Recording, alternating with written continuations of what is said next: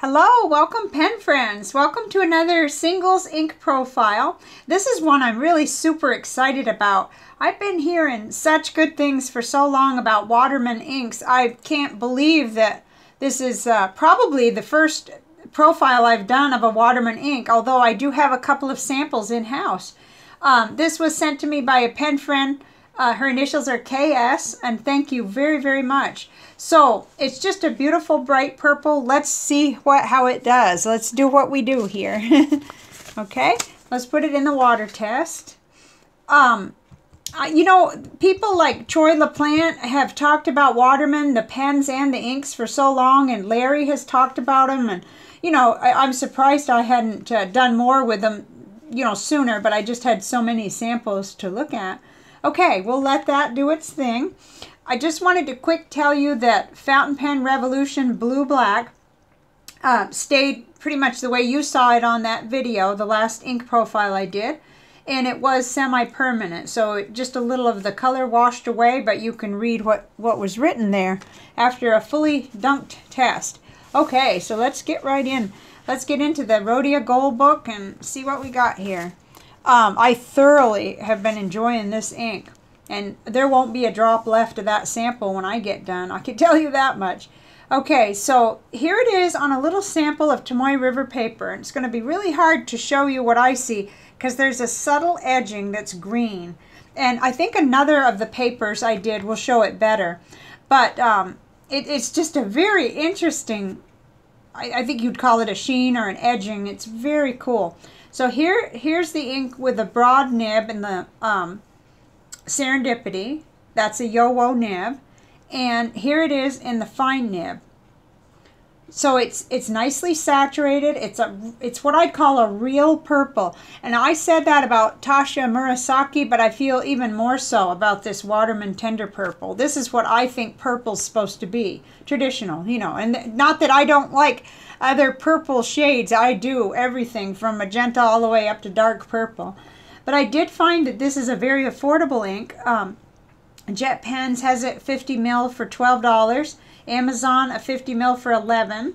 You know, depending on where you're ordering from already, or if you have Prime or whatnot, you can get a good deal.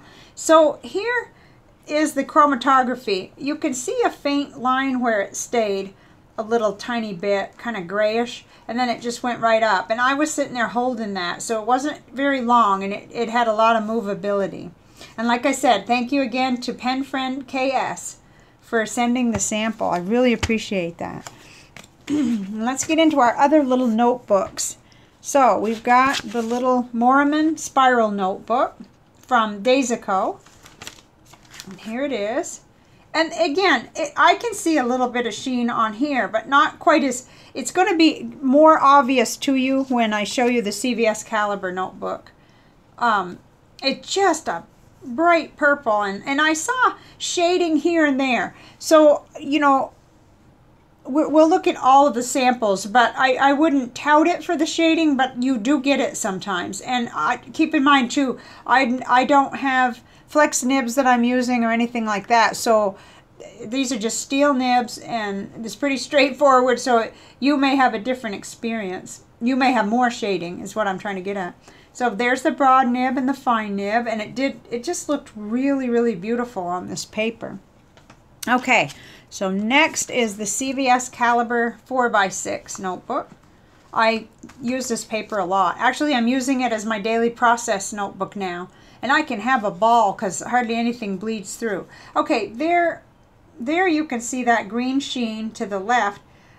It's quite pronounced, and it's really interesting. Now, I think it would do mainly highlighting on the nibs that I have, but I'm interested if any of you have written with a flex nib with this. You might be getting all kinds of stuff that I don't get.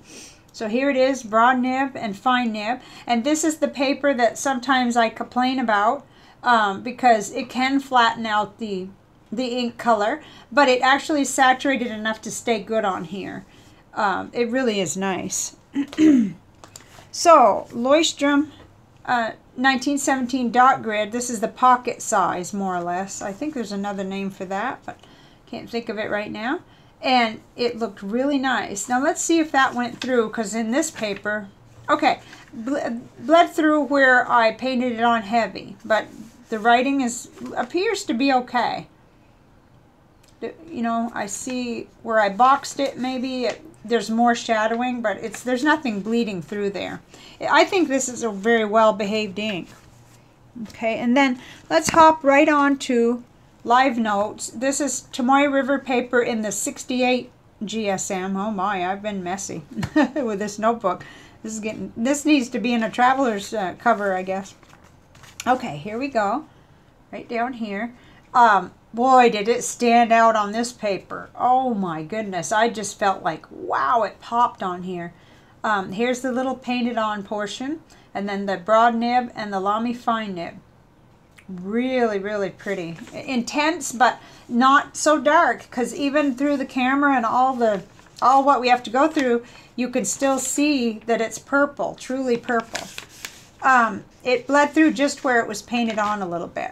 But we'll keep this handy so we can go right on to the other kind of Tomoe River paper, the 52 GSM Tomoe River paper. Now, I got sheening on that, which can be seen a little bit more than that sample that went into the ink journal. So it's green, kind of a greenish, quite pretty. If you are doing that with art, you might really enjoy that color, because to me that's quite unusual and I like it.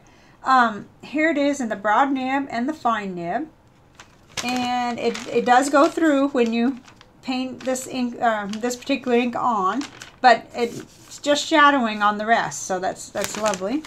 Now let's compare the two. Okay, in this case I did get more sheening. I actually didn't get any on the 68 GSM, and I did on the 52 GSM. More shading in the paint part, and gee, I would have to say a little bit more shading in the writing in this particular nib and case. But look how that just pops on that paper. There is a difference. Although it looks really nice on the white, it really popped on that cream paper. So just pointing that out because it was something I got excited about. Okay, I did want to also show you how Taccia Murasaki compared. So off to the left here is the Taccia Murasaki. Gosh, I hope I'm not making shadows. Let me try to get my hands out of the way. You know, they're very similar, but the Taccia Murasaki seems to be a little tad bit darker coming out of the nib, but it isn't as interesting when you're using painting. And I kind of like the fact that I do really enjoy the purple being just a little bit lighter, the Waterman being just a little bit lighter. So keep that in mind as we go on, because we're going to look at a comparison panel in a minute. But let's look at Clairefontaine 90 gram French rule paper. A little bit of sheening came across in the painted on part, or index, but this just looks super good on here. I did see some shading, very subtle, but it's there on the broad nib, and then there's the Lamy fine nib. But one thing about it, I really felt like it really flowed well. There was no problems whatsoever with that, so very interesting, and no bleed through on that paper. Okay, let's grab Rhodia 80 gram dot grid paper. Very little sheening is visible on my sample here, but it just looks gorgeous. I mean, that is a very pretty purple. It just makes me shake my head how they could come up with so many different purples, you know, that are unique in their own right. Here's the broad nib and the fine nib. Okay, and then one more. This is our cheapy Georgia Pacific 20-pound copy paper.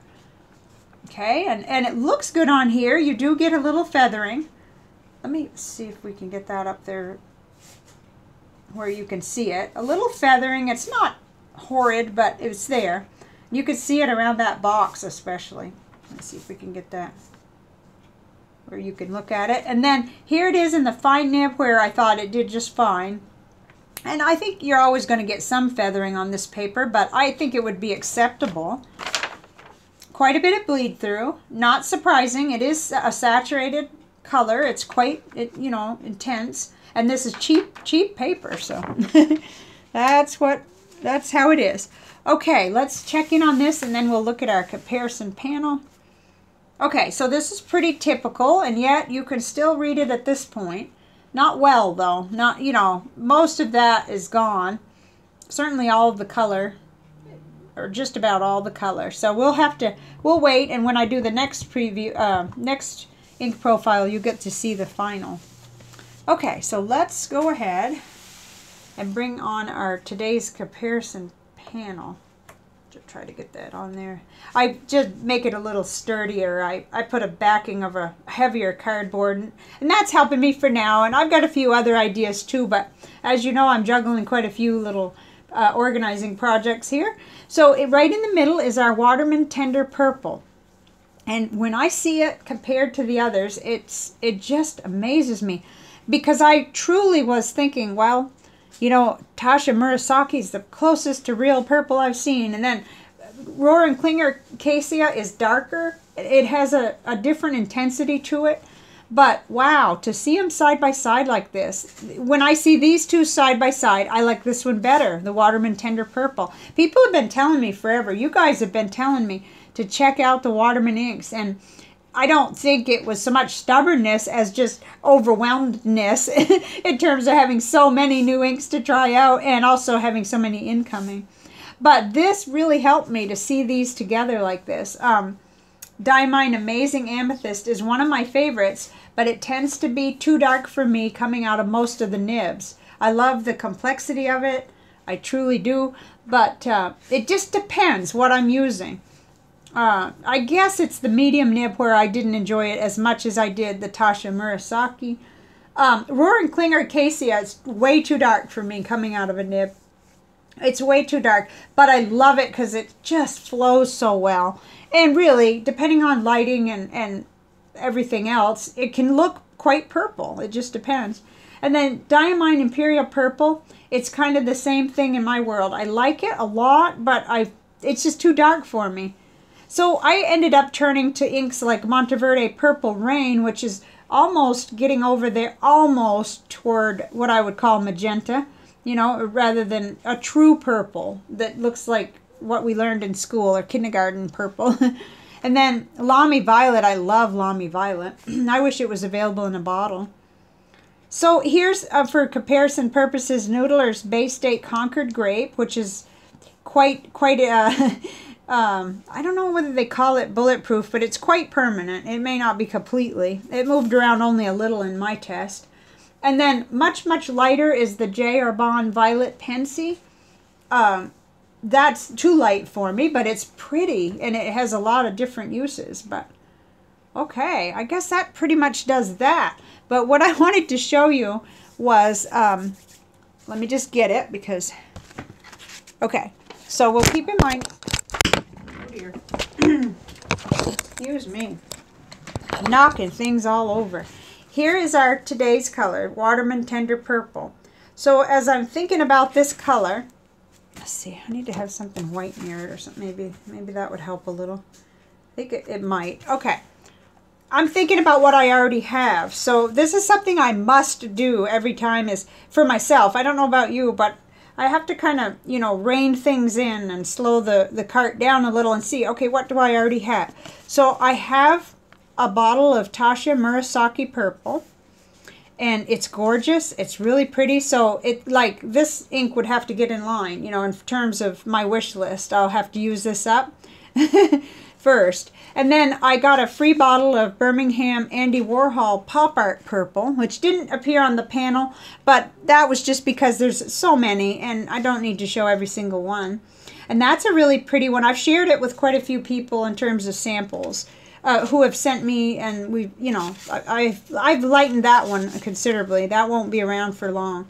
It was a 30 mil, and then I also started with a 30 mil of Diamine Imperial Purple, which is just quite a bit darker, depending on your nib, depending on lots of things. I think vision has something to do with it, and the fact that we don't keep our house completely bright at all times because of the heat. Okay, then there's the beautiful and flowy Rohrer & Klinger Cassia. And that's one of my favorite inks, even though it's a little darker than I'd like for my purple. Okay, and then I'm not counting these, and so please don't count these. Okay, here's J. Arbonne Amethyst de Laurel in the 1798. Now, this is one of my very favorite inks, despite the fact it's quite dark, but it shimmers, it flows for, oh, it's just, I love it. And then we start getting into the ones that may not be a traditional purple, but Bunga Box Lamont is just gorgeous, and it has incredible, I put super shading, just so I'd remember. So these are all the ones that I have a full bottle of. I went completely crazy with purple. There's no other color I have more bottles of. And then Monteverde Purple Rain, which is gorgeous. I love it. It shades and it's bright, but at times I crave a more purple, if you know what I mean. And then this will be the last one, I think. Well, maybe not, that I show you. Sitz Krusnock Dark Orchid, which to me now does not seem purple at all. At the time, I thought of it as purple. Now I think of it as magenta or almost pink. And then Monteverde Rose Noir, which is just a very complex, beautiful ink that I have a small bottle of thanks to a pen friend. This is gorgeous, but again, it doesn't feel that craving for actual purple. It's somewhere else. It's in a class of its own, I think. Okay, so that's it. So I didn't count them. 1, 2, oh my goodness, 3, 4, 5, 6, 7, 8, 9. I'm not bragging. I'm actually outing myself, but 9 bottles of purple ink. So this is gorgeous, and the sample will do me really good this week. I've got pen pal letters to write and so on, and so you guys will be seeing some purple.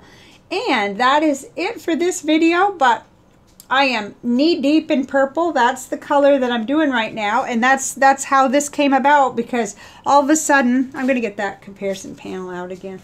I love it. It's got some beautiful inks on it. So all of a sudden I realized, oh, I had really wanted to look at this Waterman Tender Purple and really focus on it. And that's what these videos and studies really help me do. And hopefully it just shows you as well.